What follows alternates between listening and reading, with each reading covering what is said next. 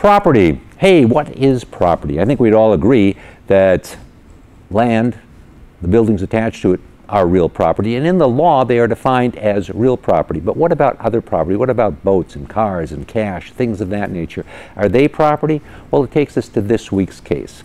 And in this week's case, a case that was decided by the U.S. Supreme Court at the end of its last term in 2015, decided a case in which the definition of property became very important, because it was a case in which a farmer in California who raised raisins was raising an issue with respect to whether a program that was begun in the 1930s under the New Deal really was a constitutional program or whether it was an unlawful taking of property. In the program, and the way it worked is that every year raisin farmers had to set aside a certain amount of their crop in order to prevent a large amount of the crop coming to the market and glutting the market and therefore depressing prices. The government would have this various allocation set aside. The government would then use it for programs pursuant to this particular program, things such as food and schools.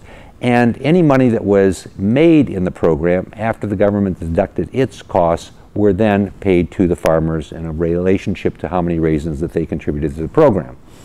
Well, the big issue here was whether the money, if any, that the farmers got at the end of the day was really equal to the value of the raisins that were taken by government for this program.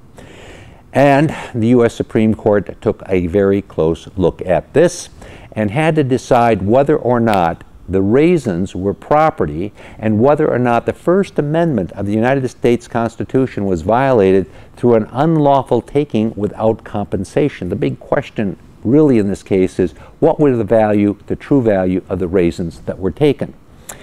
And at the end of the day, the U.S. Supreme Court came away and said, hey, this program does violate the U.S. Constitution, and it is an unlawful taking of property. Now, that's important to you for a couple of reasons. One, it makes it very clear that government can't take property without just compensation. It can't take boats, automobiles, can't take cars, whatever you've got. It can't take it, including cash, without just compensation.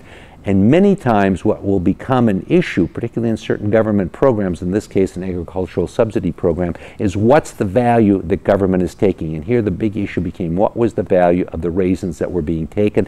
And at the end of the day, the U.S. Supreme Court said the true value wasn't being paid to the farmers who participated in this program, and therefore it was an unconstitutional taking of property. Okay, important case because once again we see the way in which the U.S. Constitution protects your property from intrusion and taking by the government without compensation. Right, we bring you this case, we bring cases every week so you understand how the law works. I'm David Allen.